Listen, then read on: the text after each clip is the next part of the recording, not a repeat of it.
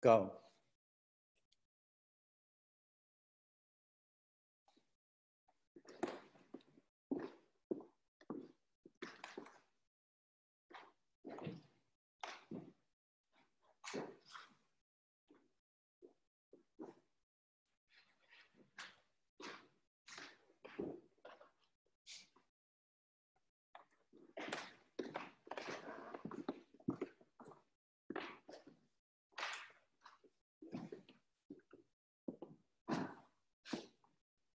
Good morning, and welcome to the fifth Sunday of Lent from St. Peter's Episcopal Church in Essex Fells, New Jersey.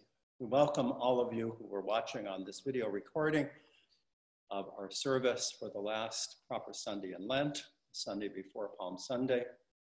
And as we did last week, for those of you who are here, the small group that is here, and for those of you at home, we'll begin with a wonderful prelude, which will allow us to prepare our hearts and minds. And I might point out to you that there is on the St. Peter's website a copy of the liturgy for this Sunday, and there is a meditative version of Psalm 91, which you can take with you through the week in these challenging times. So now let us prepare heart and mind by listening to this inspiring prelude played by our organist, John Barnick.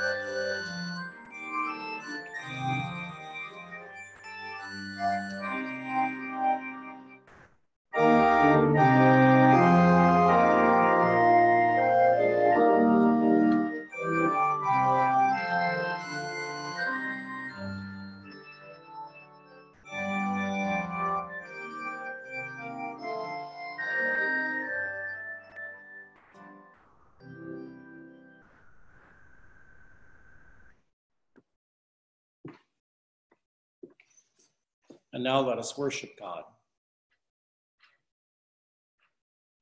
Blessed be God, Father, Son, and Holy Spirit. Blessed be his kingdom, now and forever. Bless the Lord who forgives all our sin. His mercy endures forever. Beloved in Christ, we have come together in the presence of God to set forth his praise, to hear his holy word, and to pray for ourselves, each other, and the world, so that we may prepare ourselves in heart and mind to worship him. Let us kneel or stand in silence, and with penitent and obedient hearts confess our sins, that we may receive the assurance of forgiveness that comes from his infinite goodness and mercy. Let us humbly confess our sins unto Almighty God.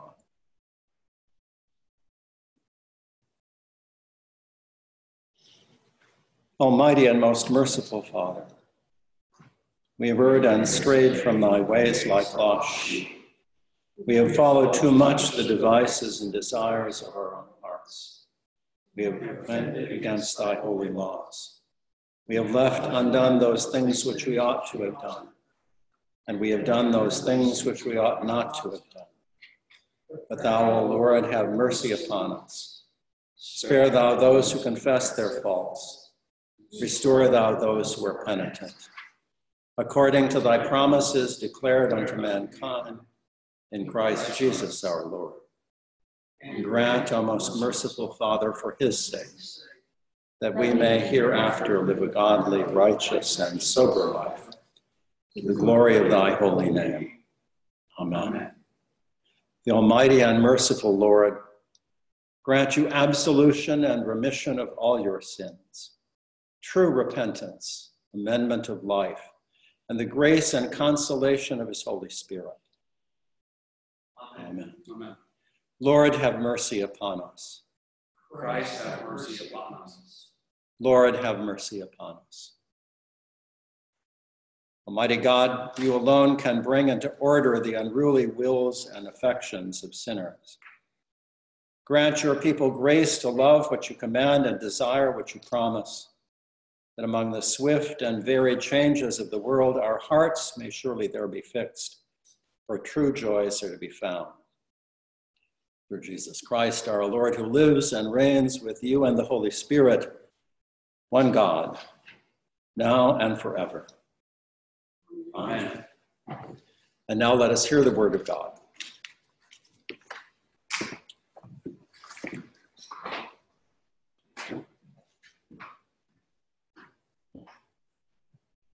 The first lesson is from Ezekiel chapter 37, verses 1 through 14. The hand of the Lord came upon me, and he brought me out by the Spirit of the Lord and set me down in the middle of a valley. It was full of bones. He led me all around them. There were very many lying in the valley, and they were very dry. He said to me, "Mortal, can these bones live?" I answered, "O Lord God, you know." Then he said to me, "Prophesy to these bones, and say to them, O dry bones, hear the word of the Lord.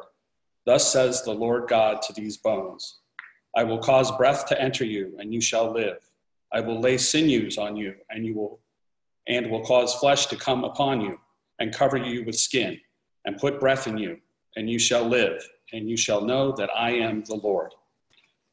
So I prophesied as I had been commanded, and as I prophesied, suddenly there was a noise, a rattling, and the bones came together, bone to its bone. I looked, and there were sinews on them, and flesh had come upon them, and skin had covered them, but there was no breath in them. Then he said to me, "Prophesy to the breath. Prophesy, mortal, and say to the breath, Thus says the Lord God, Come from the four winds, O breath, and breathe upon these slain, that they may live." I prophesied as he commanded me, and the breath came into them, and they lived and stood on their feet, a vast multitude. Then he said to me, "Mortal, these bones are the whole house of Israel. They say, Our bones are dried up, and our hope is lost. We are cut off completely.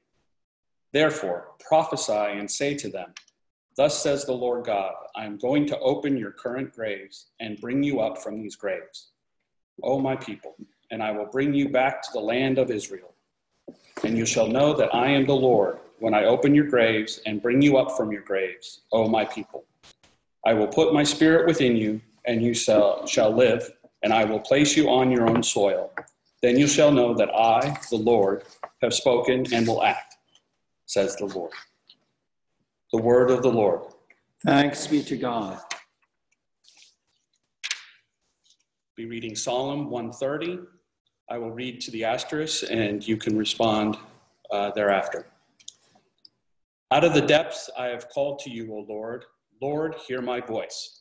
Let your ears consider well the voice of my supplication. If you, Lord, were to note that this is done amiss, O Lord, who could stand? For there is forgiveness with you. Therefore you shall be feared. I wait for the Lord. My soul waits for him. In his word is my hope. My soul waits for the Lord, more than watchmen for the morning. More than watchmen for the morning. O Israel, wait for the Lord. For with the Lord there is mercy. With him there is plenteous redemption. And he shall redeem Israel from all their sins. The second lesson is from Romans chapter 8, verses 6 to 11. To set the mind on carnal desire is death, but to set the mind on the Spirit is life and peace. For this reason, the mind that is set on carnality is hostile to God. It does not submit to God's law. Indeed, it cannot, and those who are in such carnal captivity cannot please God. But you are not so captive. You are in the Spirit, since the Spirit of God dwells in you. Anyone who does not have the Spirit of Christ does not belong to him. But if Christ is in you, though the body is deadened because of sin, the Spirit is life because of righteousness. The Spirit of him who raised Jesus from the dead dwells in you. He who raised Christ from the dead will give you life to your sin-deadened mortal bodies, also through his Spirit that dwells in you. The word of the Lord. Thanks be to God.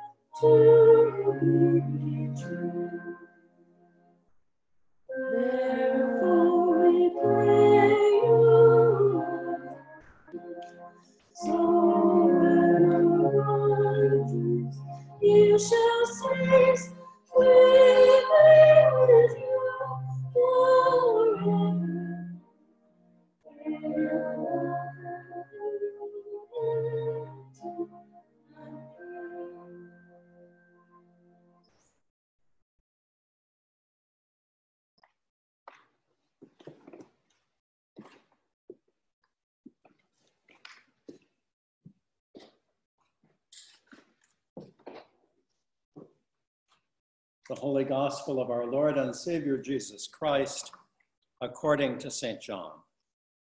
Glory to you, Christ. Now a certain man was ill, Lazarus of Bethany, the village of Mary and her sister Martha. So the sisters sent a message to Jesus, "Lord, he whom you love is ill." But when Jesus heard it, he said to his disciples, "This illness does not lead to death. Rather, it is for God's glory, so that the Son of Man may be glorified through it." Accordingly, though Jesus loved Mary and her sister and Lazarus, after having heard that Lazarus was ill, he stayed 2 days longer in the place where he was. And after this, he said to his disciples, "Let us go to Judea again." The disciples said to him, "Rabbi, the Judean leaders were just now trying to stone you, and you're going there again?" Jesus told them, "Our friend Lazarus has fallen asleep, but I'm going to awaken him." The disciples said to him, "Lord, if he's fallen asleep, he will be all right." Then Jesus told them plainly, "Lazarus is dead." Thomas, who was called the twin, said to his fellow disciples, "Let us also go, that we may die with him." When Jesus arrived, he found that Lazarus had already been in the tomb 4 days. When Martha heard that Jesus was coming, she went to him and met him, while Mary stayed at home. Martha said to Jesus, "Lord, if you had been here, my brother would not have died. But even now, I know that God will give you whatever you ask of him." Jesus said to her, "Your brother will rise again." Martha said to him, "I know that he will rise again in the resurrection of the last day." Jesus said to her, "I am the resurrection and the life. Those who believe in me, even though they die, will live, and everyone who lives and believes in me will never die." "Do you believe this?" She said to him, "Yes, Lord. I believe that you are the Messiah, the Son of God, the one coming into the world."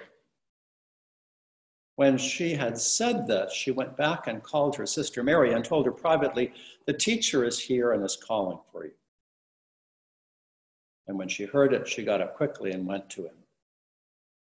When Mary came where Jesus was and saw him, she knelt at his feet and said to him, "Lord, if you had been here, my brother would not have died." When Jesus saw her weeping and the Jews who came with her also weeping, he was greatly disturbed in spirit and deeply moved. He said, "Where have you laid him?" They said to him, "Lord, come and see." Jesus began to weep.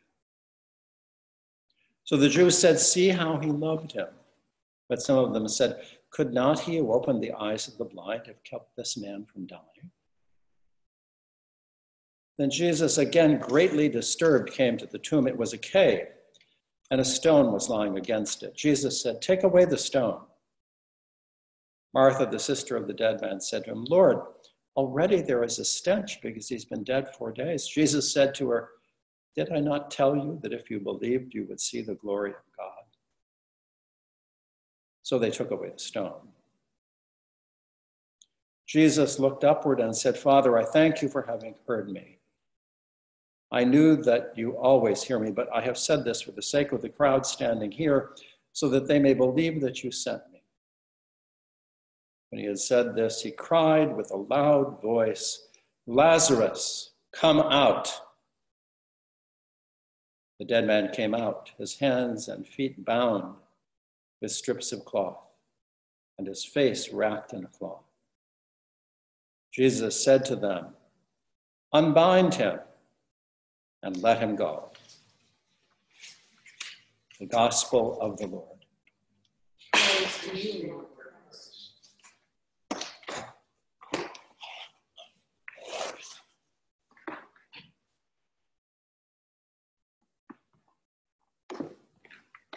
May the words of my mouth and the meditation of our hearts be always acceptable in your sight, O Lord, our rock and our Redeemer.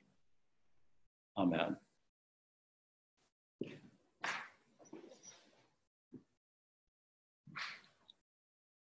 These are times when the common good of the community knocks at the door, and I hope is tugging at all our hearts. Yesterday, on a walk on a very beautiful day, I went by the local Roman Catholic church and then went around the corner to the barber shop where I go regularly.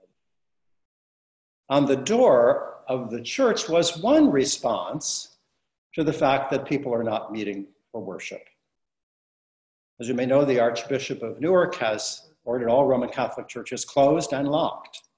And so on the door of the church was a large placard that said, "The Archbishop has ordered all churches closed and locked until this crisis is over. We are very sorry." Then I went to the barbershop, which was likewise closed.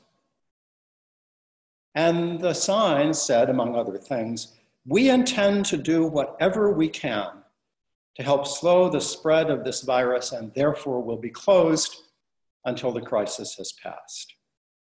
We are all in this together and will emerge stronger." Now, I'm not saying anything against the local Monsignor, whom I know is actually a very good pastor, but the emphasis of what he said was we've been told to shut down. I understand it. I'm not being critical about it. I just notice it's one angle to approach the situation we're in. Whereas the good Roman Catholic boy, not a boy anymore, but barber, who went to Seton Hall, had the essence of the Roman Catholic social ethic in his message. We intend to do whatever we can to slow the spread of this virus. The common good has knocked at our door with demands and opportunities. And as I think you all realize, sheltering at home and going out as little as possible is a practice of protecting other people in community. It's a practice of community. It's a practice of being in community. That which is a deprivation is also an opportunity, which is the theme I keep hitting. And it's appropriate that this is happening during Lent, entirely accidentally, because the practice of community is central to the way of Christ. And all of the things we think of as our personal practices contribute to the life of community, even if it's only prayer discipline. Because prayer discipline changes us, and it changes the way we are with other people. So we can hope that this reality of the Archbishop and everybody else focusing things to be closed is an opportunity to rebalance what is a major imbalance in our culture at this point. And that is the privileging of individual self-expression over communal value. Now, I'm a big fan of individual self-expression. I've been doing it my entire adult life. I am a bit of a maverick as a priest and a person, but I know where the lines are. When I'm coloring, I sometimes color a little outside the lines, but I maintain my sense, both as a priest who's obedient to the wisdom of the bishop and obedient to the norms of the church, to be creative in relationship to those bounds, to be personally expressive in relationship to those bounds. Now, the scriptures today are more about community practice. That's an essential part of them. And the scriptures as a whole are more about community practice than individual salvation. And the lessons speak of the social reality we take for granted at our peril. Ezekiel speaks the hope of a national resurrection. This passage was later taken to describe the resurrection of the just at the end of the age, but in this particular passage, he's addressing Israel in exile, where people are really concerned that the community will perish, that the sons and daughters will be lured away by Babylonian pagan culture, that they'll marry out of the Jewish community, and that the entire culture and its religion and its relationship to God will be lost. They feel like dry bones. And this vision, command to prophesy, is addressing the national spirit of discouragement, fear, and the danger, the real danger of extinction. So it's a really important passage for our time, where there are so many fears about the economy and about people's jobs, and how will we ever recover from this? Plagues have come and gone. We do recover, which is not to minimize the damage being done. And Israel does miraculously come back. The resurrection really does happen. And with it is born the belief in the ultimate resurrection of the just at the end of the ages, which Martha speaks of in her response to Jesus.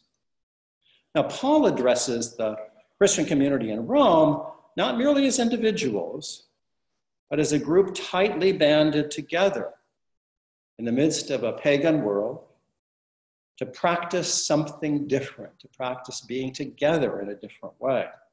And all of this stuff about dealing with the carnal nature, and literally it says the flesh, but that gets misunderstood as simply fleshly desires. What he means is what we all have to do. It's what we all have to do as we grow up. It's what we all have to do to be in community.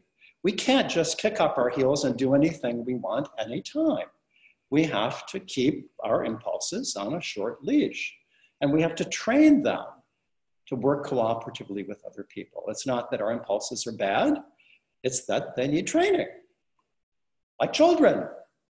One of the major realities of childhood training is what's appropriate to say and do at certain times within one's culture. And so he's really speaking something about how they live together, restraining their anger, restraining their jealousy, restraining their divisiveness, restraining their violence. And when we get to the gospel, Jesus is in the community of his friends. Mary and Martha are close friends. It says he loves Lazarus.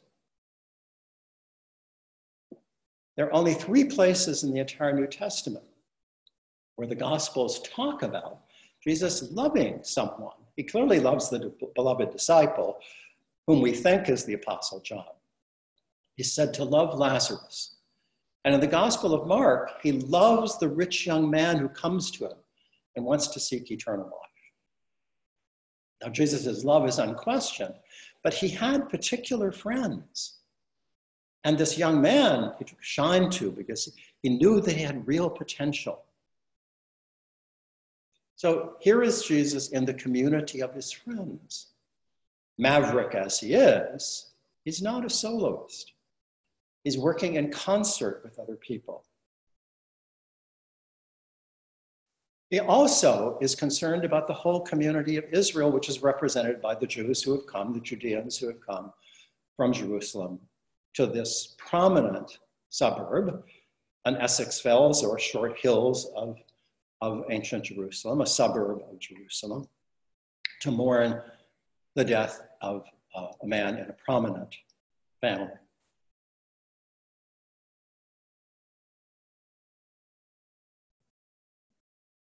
Now, there's a different way of approaching society, which is very deep in the heart of a certain stream of American consciousness, whereas communal barn raising is in the other stream of communal cooperation.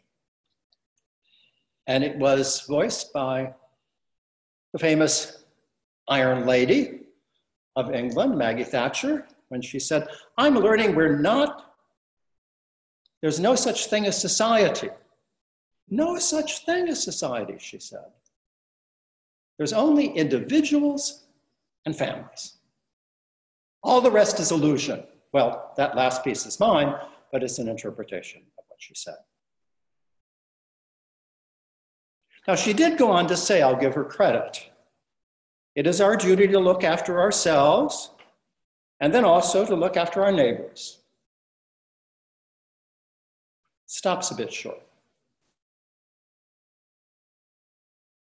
We depend on larger systems and society itself, its norms, its standards, its laws, all of the organizations in society, the policemen, the firemen, doctors, the nurses. I'm sorry, Thatcher, I'm not talking about the rest of your politics. I'm talking about your Anglicanism. It stops short. We are persons in community, much more than we are individuals. Individuals makes us this kind of singular, solitary slot in the larger machine of society.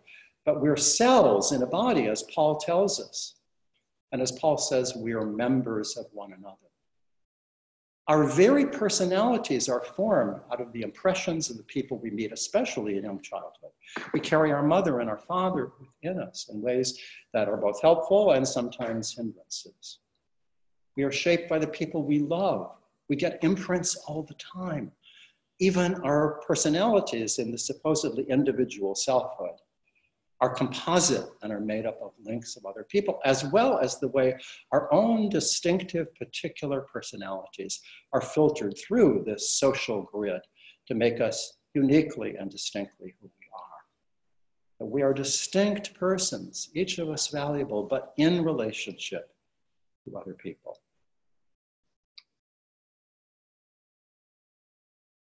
When Jesus gives the cup at the Last Supper, he says, "This cup is my blood, my life-giving spirit, my life itself, shed for you and the many," is what the Greek says.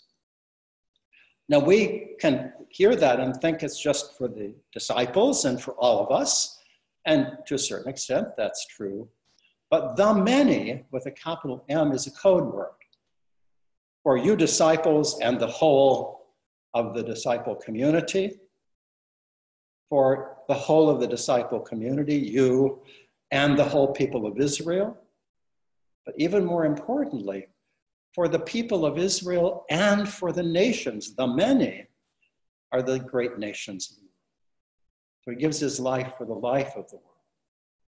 So even at the Lord's Supper, we're not just receiving something for ourselves, we're receiving it in concert with the whole church, but on behalf of the whole world, that our growth in love, our growth in holiness, our growth in the sense of justice, our growth in the sense of fairness, our investing in deepening our taproot into God have effects. Let your light so shine before others that they may see your good works and glorify your Father in heaven. And part of that grace, the active grace of God, which is at work through us if we give ourselves over and trust to the path of Jesus, is resurrection power. I am resurrection right here and now. I am the force of resurrection, of standing up again in the midst of any time of being knocked down, of standing up again from sickness and death, of standing up again from abuse, of standing up again even in the midst of injustice. I am that power which allows you to stand up again. That's what resurrection means in Greek. I am it right now. I carry it within me. And the Christ within us, which is a reality for all of us who are on the path of Christ. As Paul says in his epistle, that Christ is in us. That is the power of standing up again in us, which is breathed into us moment by moment by the Holy Spirit of God. We will get through this, most of us. There will be resurrection. But we can use this time to reflect on how we practice being persons in community and reflect on how the community of family, church, town, nation makes and keeps us human, makes and keeps us growing, makes and keep us ourselves.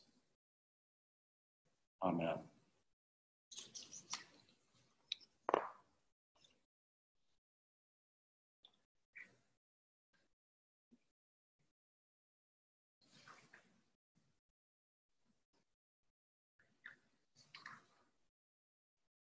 And now, let us stand and join together in the Apostles' Creed.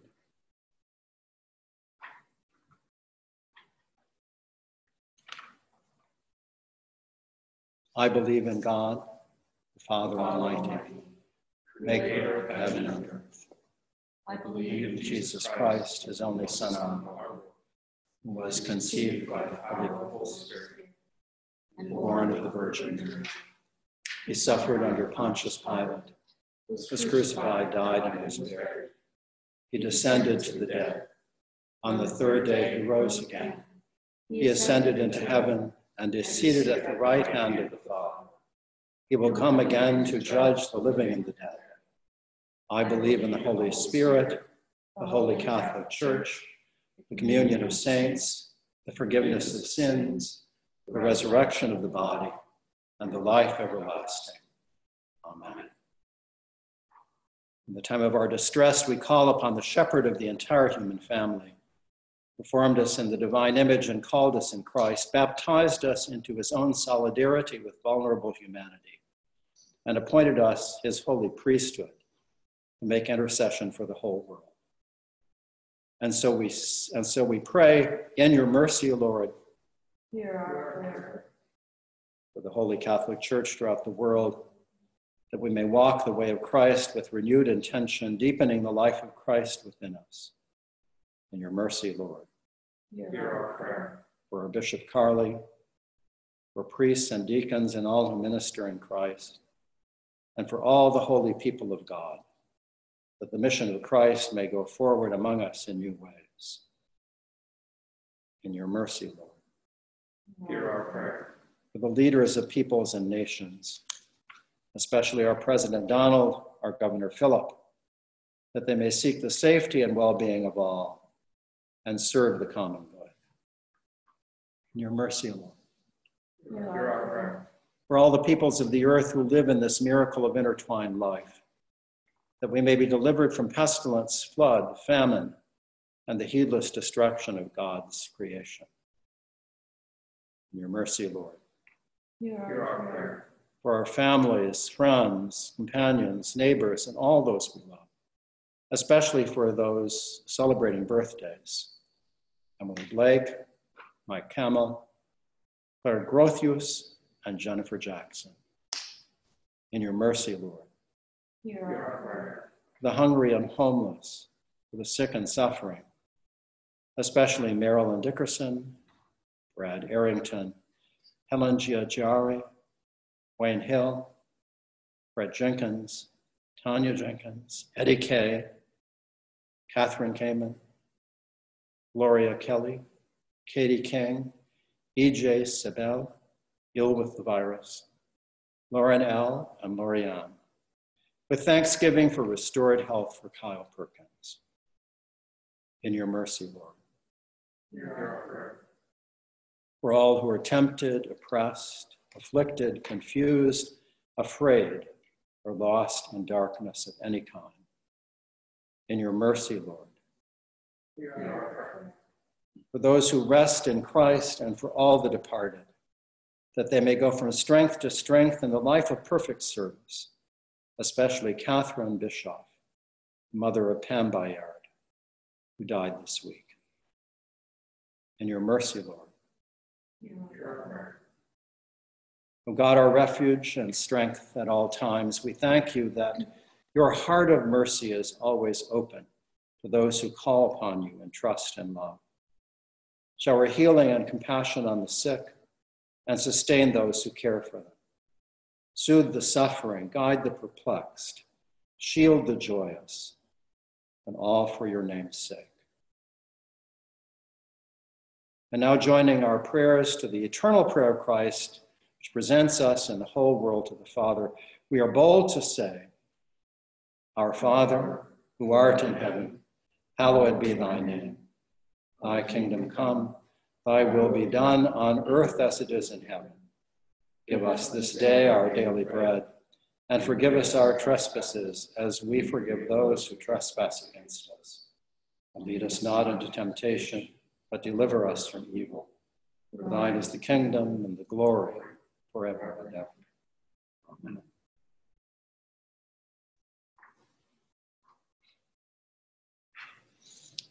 Again, I want to welcome you to this online service, which we will continue for the duration of this crisis. Next week is Palm Sunday, and we plan to be bringing you a service, but we will also be making known to you diocesan resources. There is a plan that there are diocesan services in a variety of churches which will be webcast during Holy Week. And on Easter Sunday, the bishop will be preaching at one of our churches and celebrating the Eucharist. Next Sunday, we plan to have not only a service of word and prayer, but to have a celebration of the Holy Communion for the small group gathered here. And we need to understand as Episcopalians in concert with the rest of the church that in the Eucharist, we join the eternal self-offering of Christ to the Father. Not in some propitiatory sacrifice to avert the wrath of God, but presenting all of humanity to God, opening us as the mediator between God and man to the grace of God flowing into the world. And so even though we will not be present physically to receive the sacrament, in good Anglican tradition, we can feed on Christ in our hearts in this prayerful moment. So that will be going on next Palm Sunday in St. Peter's services. And now I invite our senior warden, Frank Butterfield, to say a few words.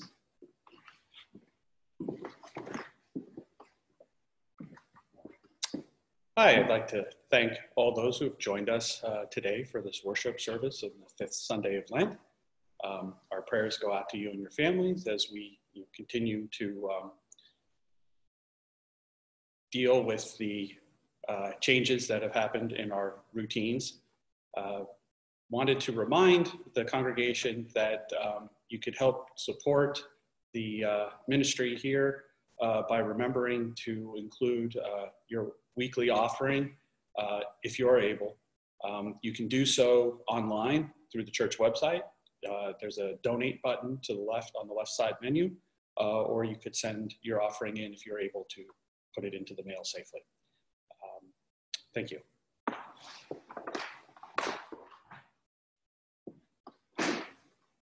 Again, as Frank says, as you are able, we understand that people's situations vary very much. But do understand that St. Peter's is still in business. Toby, our buildings manager, Toby West, is busy doing all kinds of things to paint and clean and fix up and repair.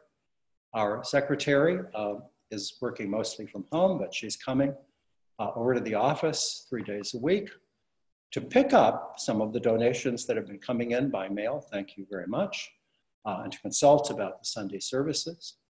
Our pastoral assistant, Sue Negrado, is busy at work, calling people remotely, by telephone mostly, to take care of those she usually pastors to. Then our vestry has initiated a phone tree to gradually get in touch with people throughout the parish. So life is going on at St. Peter's, even though our doors will be closed. Coming the next week, we're going to follow the example of the Roman Catholic Diocese, and the church will not be open for daily prayer between Monday and Friday. With the Monsignor, I say we're very sorry about that. With my hairdresser, I'm going to say we're doing all we can to flatten the curve. So both of them have a point. And now we have a moment of peace. I invite you to silence, in which you can even envision the people you love, people you know at the church, the wider society I've been talking about, and send them light and peace.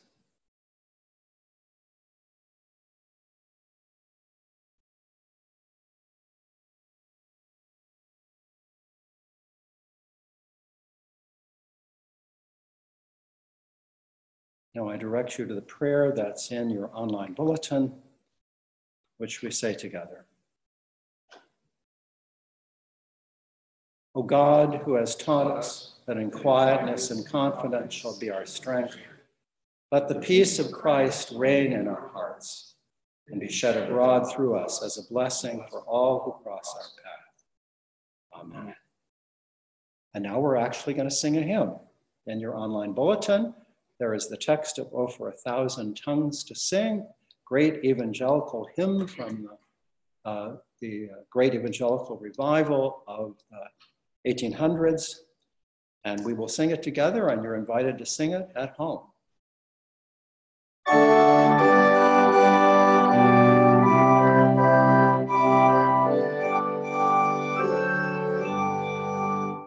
Oh, for a thousand tongues to sing,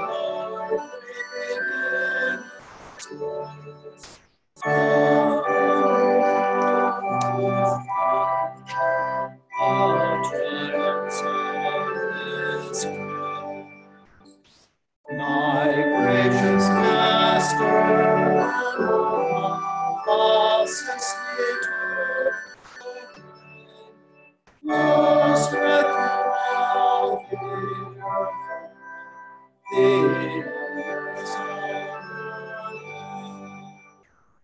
Jesus, the name that charms our feet and makes our sorrow cease.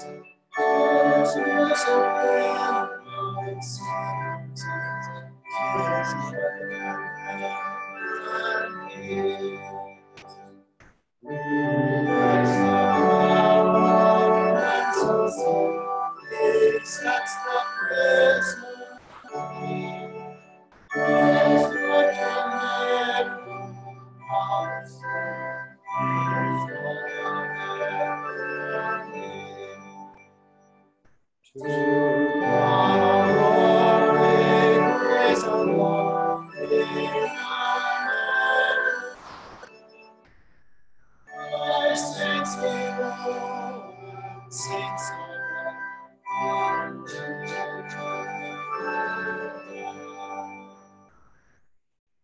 Now I invite you to bow your heads for prayer over the people. Gracious Lord, watch over your faithful people as they walk the pathway of Christ in this Lenten season, bringing forth in them through faith and practice the fruits of your grace at work in them more than they know or can imagine. And may your love, O God, the grace of our Lord Jesus Christ, and the fellowship of the Holy Spirit be with us all evermore. Amen. Let us go forth in peace, and the peace of God be with you. Thanks be to God. And now to end our service and as a transition back into the world of ordinary life, our organist John Pavarnik will play a postlude for us.